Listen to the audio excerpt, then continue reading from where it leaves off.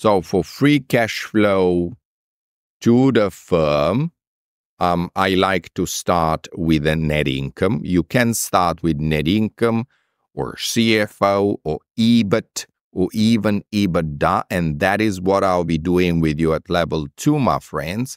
But for now, let's learn the formula starting with NI.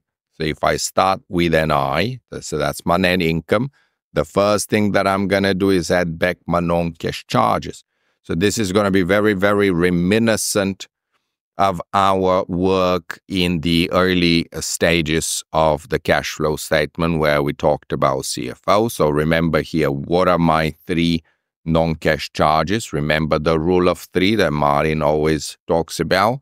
So my non-cash charges are depreciation and amortization, gains and losses, and changes in deferred taxes. So these are my 3 non-cash charges. Then I'm going to subtract working capital investment. And again, here, I want you to think about the rule of 3. What are my 3 most typical working capital investments? So I've got change in accounts receivables, change in inventory, and change in payables.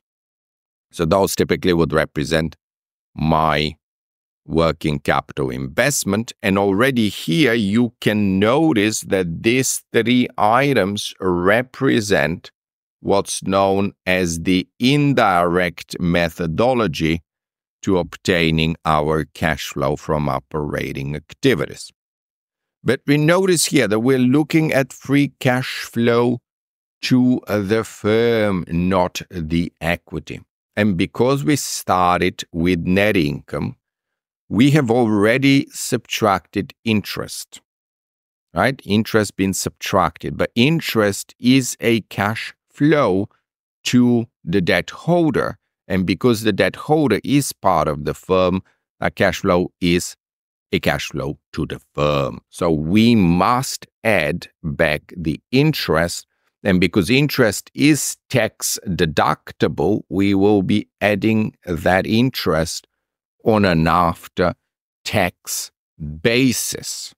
Now, back to my household analogy. Remember, you had to make some non-discretionary spend, like, your mortgage payment, your grocery bills. Let's say you have to buy some new clothing and some new shoes. That's your CapEx. Don't forget your CapEx. So I also have to subtract the fixed capital investment